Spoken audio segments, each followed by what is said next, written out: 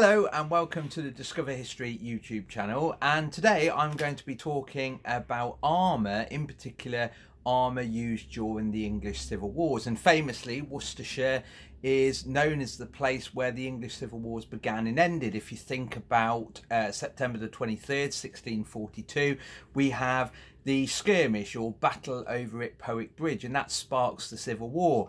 Interesting fact, if you go through the playlist, you will be able to see a Battle of Powick, and you will be able to see it broken down step by step, hour by hour.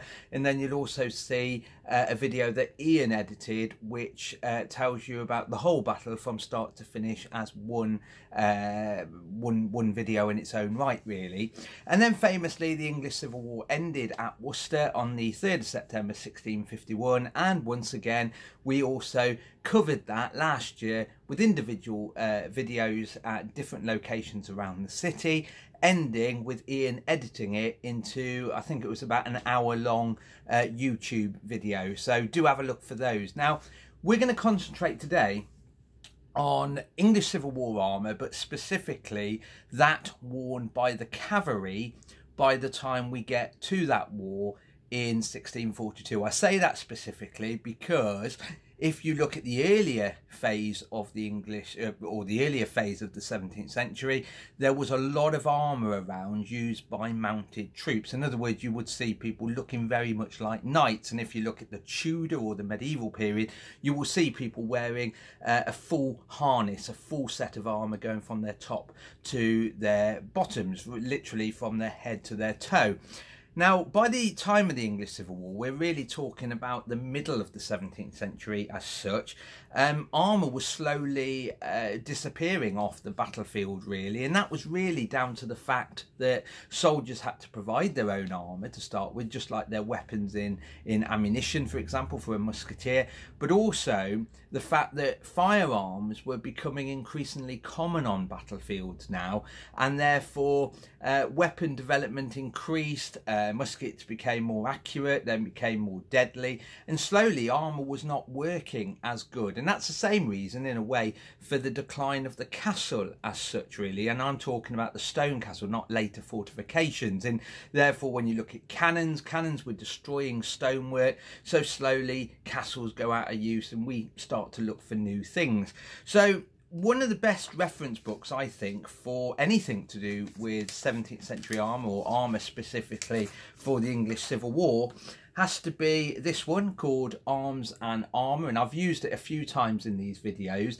I know when we did a video on pikeman's armour, for example, I used that book then, and it's a really good one. David Blackmore wrote it, and it's quite an old book now.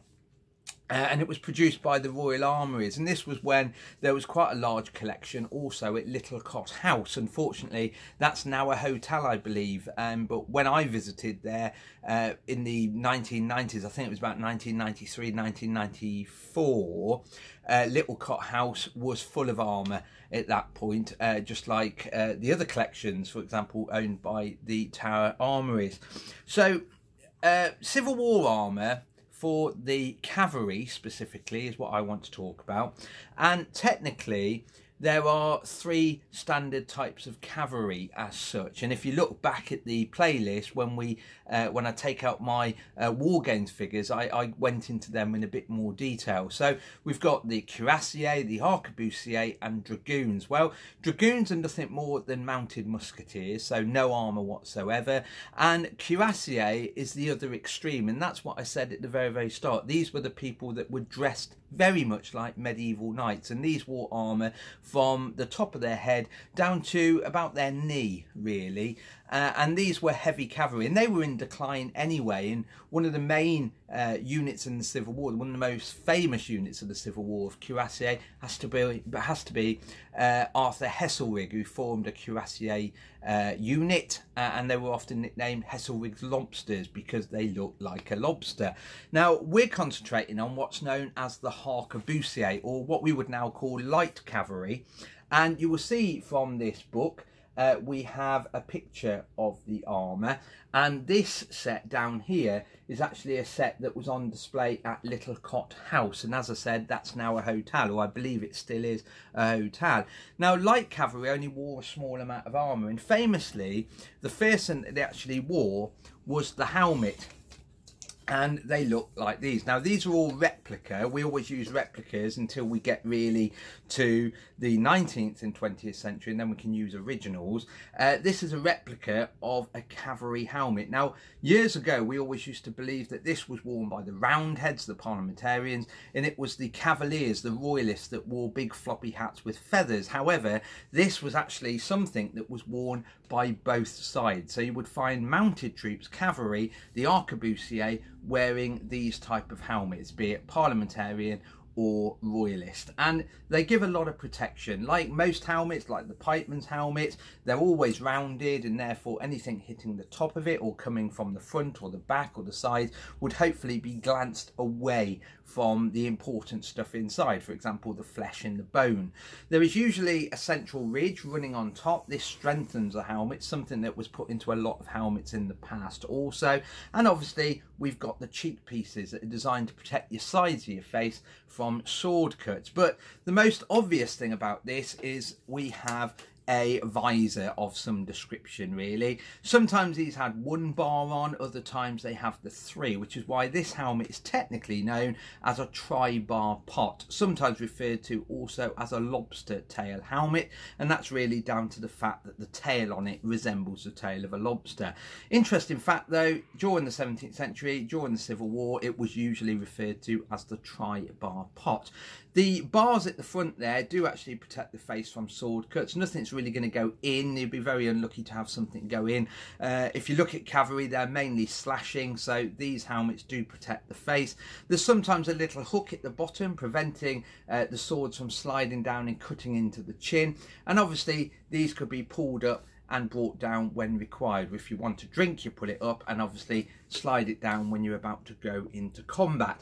But as I said, they're often referred to as lobster pots, and that's really down to the fact that we have this articulated tail on it just of here. Funny thing is though, the main name was a tri-bar pot, or often referred to as a pot helmet. The little device at the back there, very much like what you have on Roman helmets, can also be found on pikemen's helmets as well, are often used for things like twigs. In other words, when soldiers went into battle to try and distinguish friend from foe, they often wore what was often called a field sign. And this could be a sprig of holly, a sprig of oak, maybe even a bit of cloth tied in there. And it was the only real way of telling who's who during the Civil War, really, deep down. Yes, officers wore sashes, for example, a red or rose pink one for the Royalist, or even the New Model Army later on in the war, and predominantly orange or tawny orange or yellow was used by the parliamentarians. But really, when it came to the average soldier, it was very difficult to tell who's who. So this is the first thing that cavalry troopers wore in the arquebusier. Remember, that's what we're concentrating on, the light cavalry. And these gave a lot of protection for the head from sword cuts, and to a certain degree, pistol bullets and the odd musket ball from a long distance, for example. The next thing was the body armour, and it consists of two parts. So you have at the front there what's known as a breastplate, and one of the most obvious things you will notice straight away is it's a different shape to what the pikemen wore. Pikemen's armour tends to have a flat bottom to it.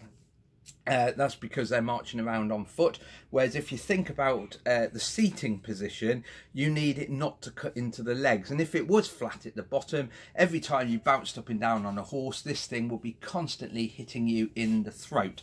So it has to be shaped like that, so it sits on the body perfectly when sat down. You'll also notice it's much shorter. Pikeman's armour will come down a little bit lower than the waist, whereas these are high. And once again, that's to enable the cavalry trooper to literally sit on a horse and still be able to manoeuvre, really.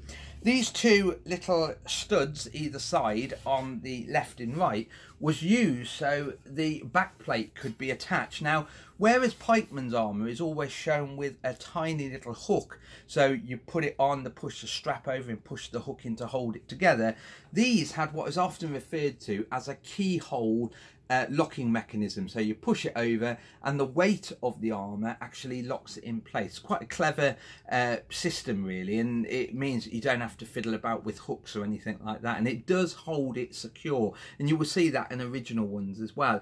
The other thing about original armour is on the neck piece, I don't know if you can see that on there, you usually had the maker's stamp on there. And on this replica one, we've had the maker's stamp also marked on there, so you can actually see it. So as we always say, we have replicas for earlier periods in history, but we always like to have very accurate copies of those items, even down to the little detail such as the maker's mark. Now, some people may be sat there now thinking, well, there's no dent, there's no proof mark on the breastplate, and that's down to the fact that some armour, and I do say some armour, was tested. In other words, they would place it against a tree or even on a stand, and they would shoot a pistol ball at it, and that would leave a dent. And in a way, it was like a safety mark saying this one works against shot. The interesting thing is, however, not all breastplates, cavalry breastplates, the arquebusier breastplates, were actually tested in that way. So my copy doesn't have one, and in a way that helps me because I often talk about it and say not all of them had them, and we definitely know not all of them did. So really it was the tri-bar pot on the head and a backing breastplate that protected the main parts of the body. And in this book here, the one by the Tower Armouries, you do actually see the original ones in here, and like I said, you will see on this one here where we have that keyhole locking device, and you also see on this one we even have the bullet mark, which is the proof mark. But like I said, not all of them did. Now, in the earlier part of the 17th century, usually there was also something known as a buff coat worn underneath. Now, I've only brought my metal armour in, whereas in my store, I do actually have a buff coat as well. And it was basically a leather coat. And these were often, especially in the early part of the 17th century, as I said, was often worn underneath the armour. And in a way, it acted as padding. And these also survived. There we go. We have a buff coat there. By the time the Civil War breaks out, really, the vast majority of cavalry were wearing those tri-bar pots and a backing breastplate, basically. That was the norm for most people. Some actually wore what was called a bridle gauntlet, and I actually have one just of here, and it basically fitted to the left forearm, and it didn't just cover the hand, but it actually came right up to the elbow. And this one, authentically, has a tiny little leather strap which is designed to button up to the buff coat if it was being worn. And it's interesting because when cavalry slowly developed to be tanks, for example, it's interesting how tanks are often marked by what is technically an armoured fist, and it really comes from this, the cavalry becoming slowly over time tank units later on in history, really. So that's what the cavalry wore, and that's what we know the cavalry wore at the skirmish at Powick Bridge in 1642, and we also know that they were wearing that by 1651 as well. However, by 1651, half of them weren't even wear backing breastplates because, as I said, as the war went on, as the 17th century went on, the armour was slowly disappearing. So hopefully this has been a nice introduction to what the cavalry wore for protection. The only thing you haven't seen that I own is my buff coat, but maybe I'll talk about that separately on another video. So stay safe and stay indoors, and we'll see you soon. Bye bye.